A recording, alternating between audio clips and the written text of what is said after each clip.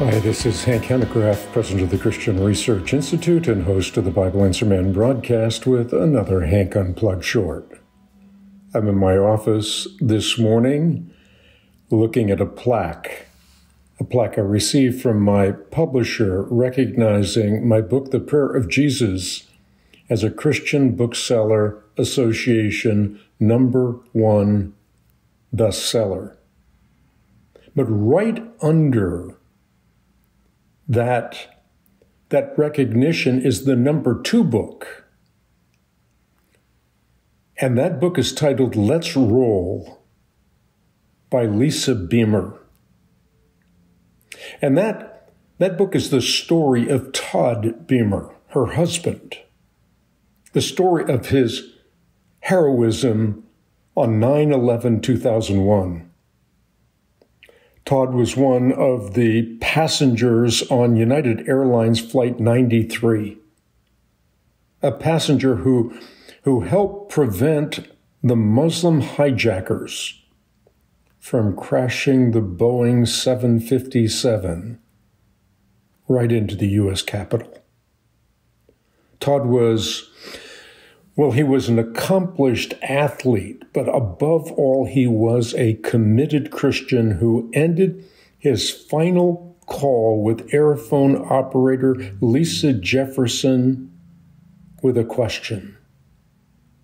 That question, would you pray with me?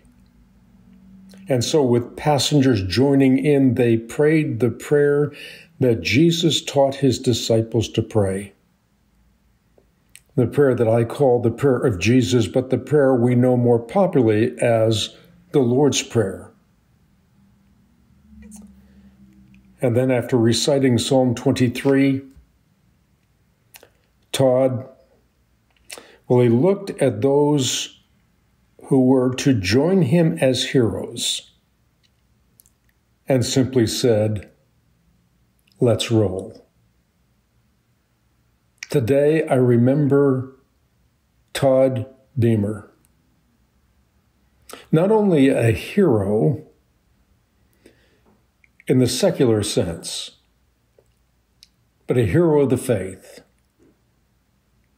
And of one thing I am certain, though he is absent from the body, he is present with the Lord. And one day when Jesus Christ appears again, the non-physical aspect of his humanity will be united with a resurrected body. And he will forever live and grow and develop in a new heaven and a new earth wherein dwells righteousness. The universe now groans in travail. It's awaiting its liberation from bondage to decay, and we also ourselves. As Christians, we must never forget that the source of whatever heroism we might express in this life comes from the very Creator who made us as icons of himself. Thanks for tuning in.